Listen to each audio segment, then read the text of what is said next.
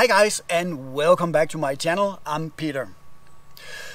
For a very long time I've been focusing on tuning, slugs and different liners, but in this one I think it's time to get a little more practical.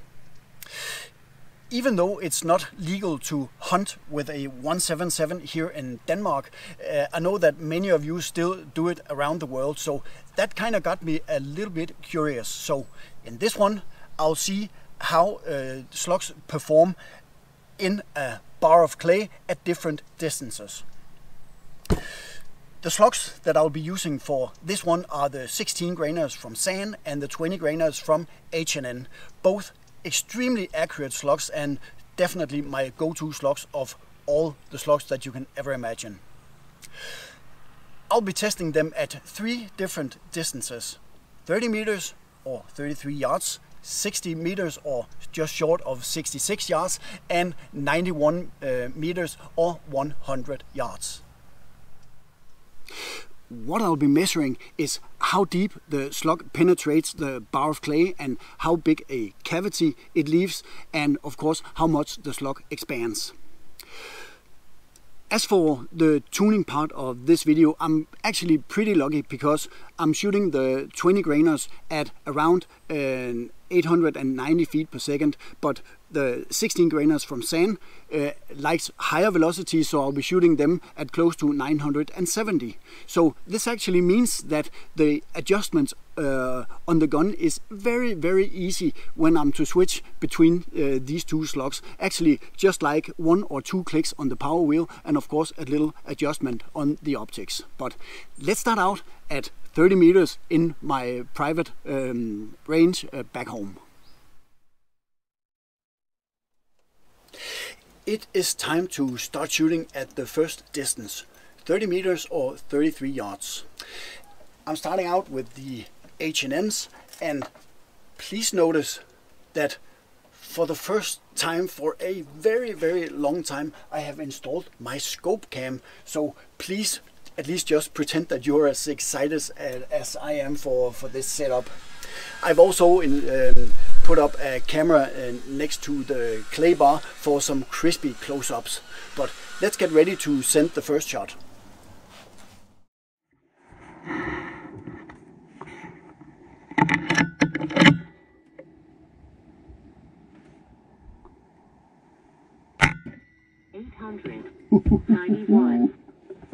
It's just back to being a kid again when shooting like this.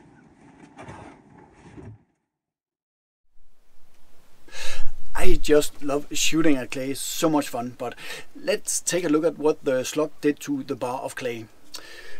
It penetrated the bar with 17 centimeters and it left a cavity of just around 4 centimeters. And if we were to take a closer look at the slug, this one, you can see that the slug expanded from its original size to 7.52 millimeters. And here you can see the slug next to a new one.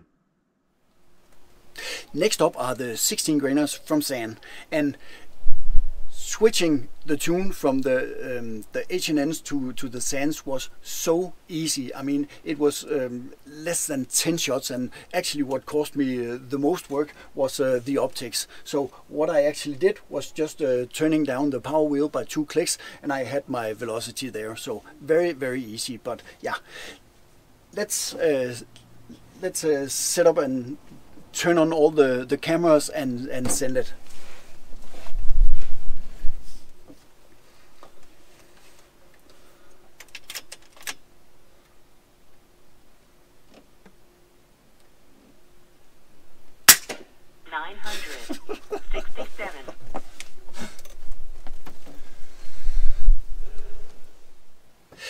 That was a bit of a different result with the Zans.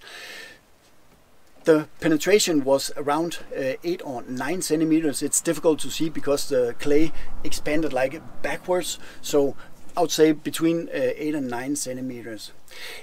It left a cavity of around 5.5 centimeters, so it seems like it's dumping the energy a bit faster, a bit faster than the H&Ns did. If that's because of the higher velocity or because the lead is different, maybe softer, I don't know. But if you have a take on it, you're very welcome to leave a comment about it in the comment section below. Taking a look at the slug itself, it looks like this. I don't know if you can see it, but otherwise you can see it up here. It did split into two pieces, where the H&N remained in one piece. Okay, I'm back at the forest range where I've set up the target at 60 meters or just short of 66 yards. I'll continue where I left yesterday with the 16gr from Zan.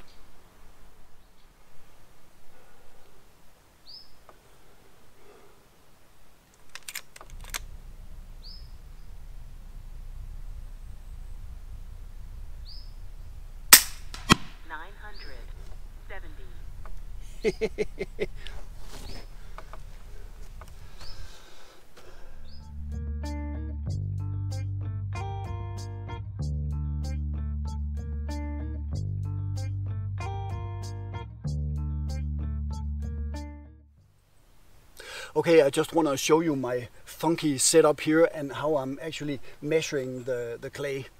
The reason for the clay being at this chair is because the range is sloping just a little bit down here. So that means that if I was to place it on the ground, I couldn't see it from my bench. So that's why I had to kneel at the table and use the chair right here. But here you can see the hole in the clay.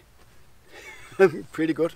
And okay, what I'm doing now is to place it like this and take a small metal string and just carve through the clay like this, and hopefully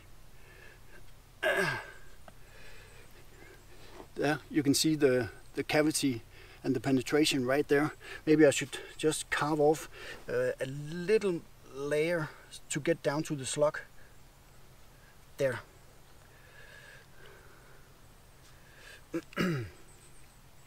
So looks like that. So time to measure. I will take some pictures as well. But if I'm to yeah, you can look at how it expands towards the shooting direction. Yeah, like this. But I'll try to measure it, and it seems like it's, yeah, about 8.5 centimeters, so roughly the same penetration as I found on 30 meters. The cavity left is like just past 4.5 centimeters, so yeah, also pretty much the same. Taking a look at the slug, it folded much nicer on this distance, so maybe the force does have something to do with how it reacts when it hits the clay. Okay, I retuned the gun to the 20gr from H&N.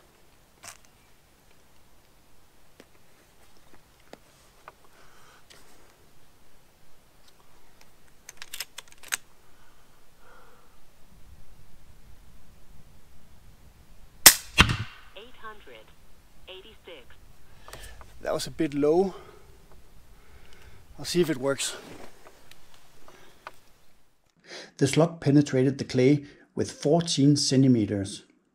It left a cavity of around 6 centimeters, but because the shot was so low, I'm not sure that the clay expanded freely. The expansion of the slug was exactly the same as it was on 30 meters, so 7.52 centimeters. And here you can see the slug next to a new one. The target's been moved to 100 yards, or yeah, 90 meters.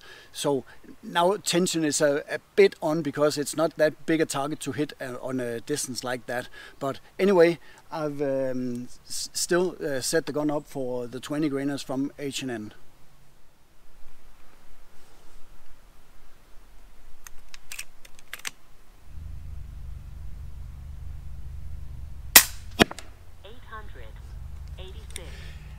That was a pretty good hit.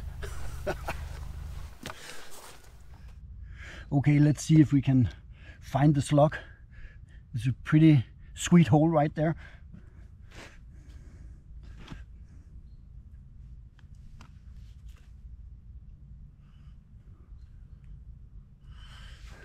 It's even deeper than this. I think I can see the slug right here. There. No. Another layer.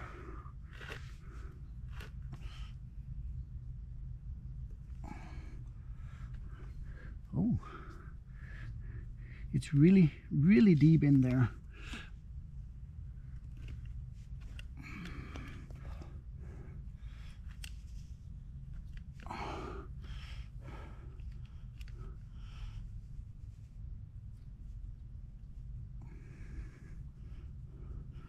Wow.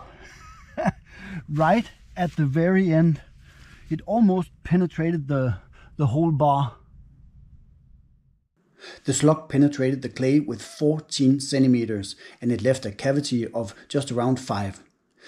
The expansion of the slug was almost the same as it has been on 30 and 60 meters with an expansion to 7.12 millimeters. Very impressive.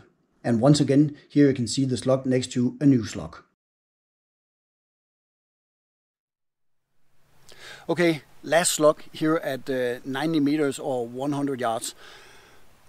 I hope that it will hit as well as the others has done.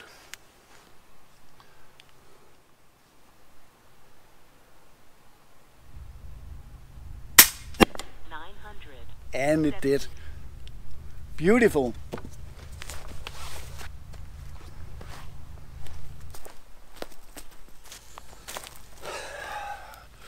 Okay, last target of the day.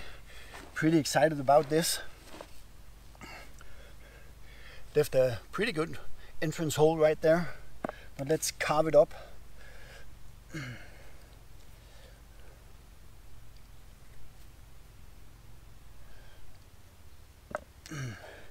Need to dig a bit deeper to find the slug. I think I got it right there. Yeah.